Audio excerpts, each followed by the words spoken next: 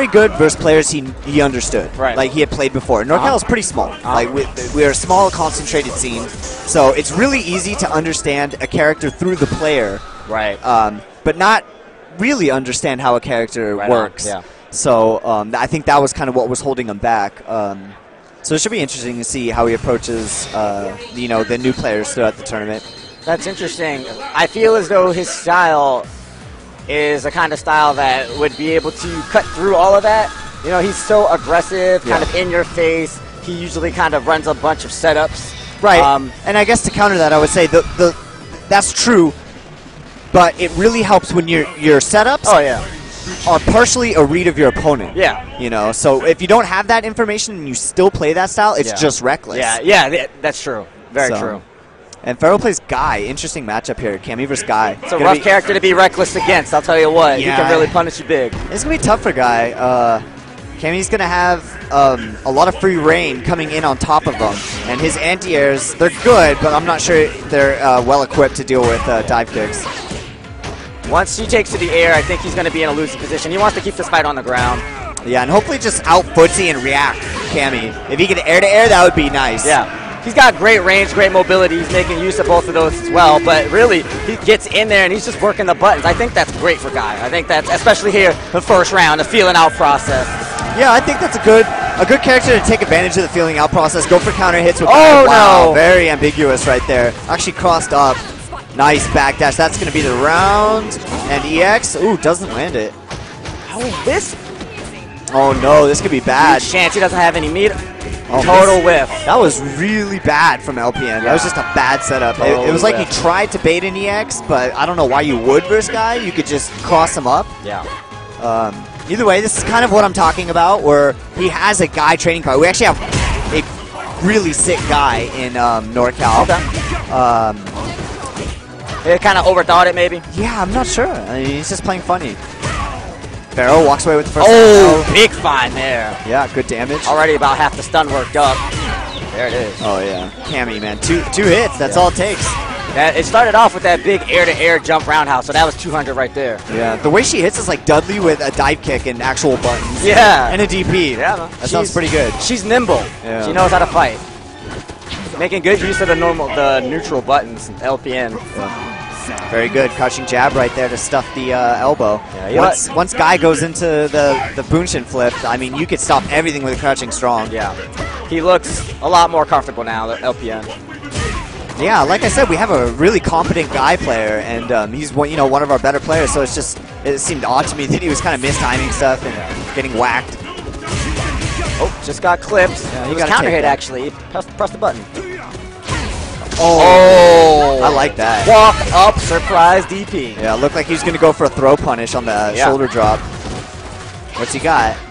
All right, ambiguous. Sakura a la CVS2 setup. Oh, the range on that focus, but Phero got nothing. Oh, big find. No ultra?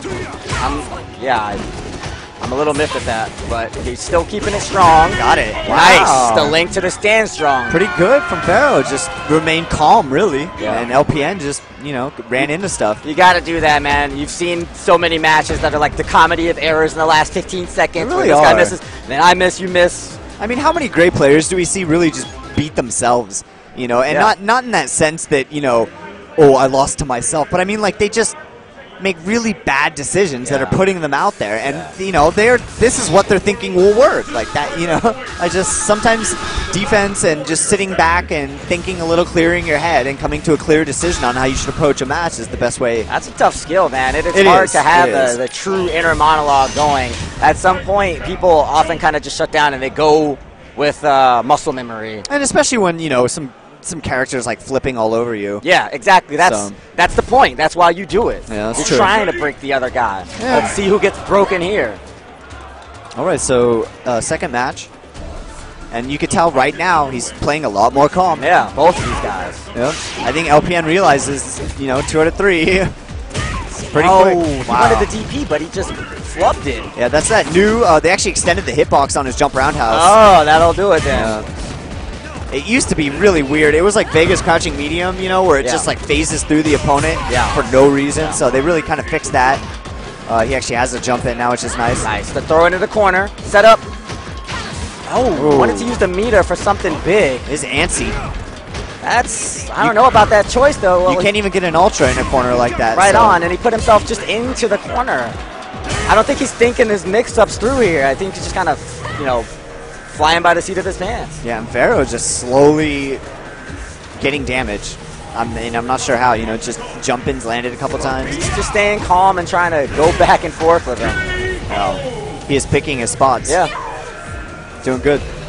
And LPN now one round away, I should say, from entering, I'm just going to say loser's bracket, but it could be loser's bracket already by the way LPN's playing. You're right. Man, I love how Phero is using the crouch short, though, the range on it. Yeah, Mark Teddy is like famous for that crouch short. Yeah. He loves hitting that crouch short, and I think guy players, they notice that's a good button. He's like whiff punishing crouch jabs with the crouch short. Yeah, very good button. Oh, got him, even though Phero read it correctly. Oh, FADC to safety. And the crouch shorts. Very challenging the situation. Wow. Slide anti-air, taking it back. He does not believe he's going to jump dive kick at all. Wow, knocked the wing off the plane. There we go. I think he might have been able to just run slide and get the punish. He let LPN back into the round. LPN's playing slow. Yeah. It's just not normal. But that's his strength, man. If he can get his rally together, then we'll see the true LPN, and he takes somebody's life bar down real quick. Yeah, I mean, if you want to play that way, though, you got to have rounds to work with. Yeah. And right now he doesn't have any. He needs to get this to the next game. Oh, getting real nifty here. Wow. Phero's a step ahead. Big EX Bushin. Jumping, not blocked. Oh, and the strong. The stun is coming. The stun. He's putting a work on LPN right now. Got him against, moving into the corner. Got the stun. Is he going to send to the loser's bracket already? He even tried to fight his way out of it, but he still got the stun. This is Cammy we're talking about, though.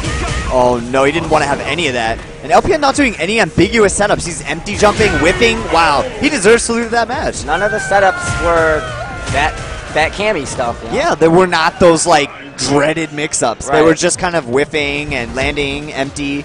Are you playing too safe maybe in some spots? A little passive at some spots, right. I don't know.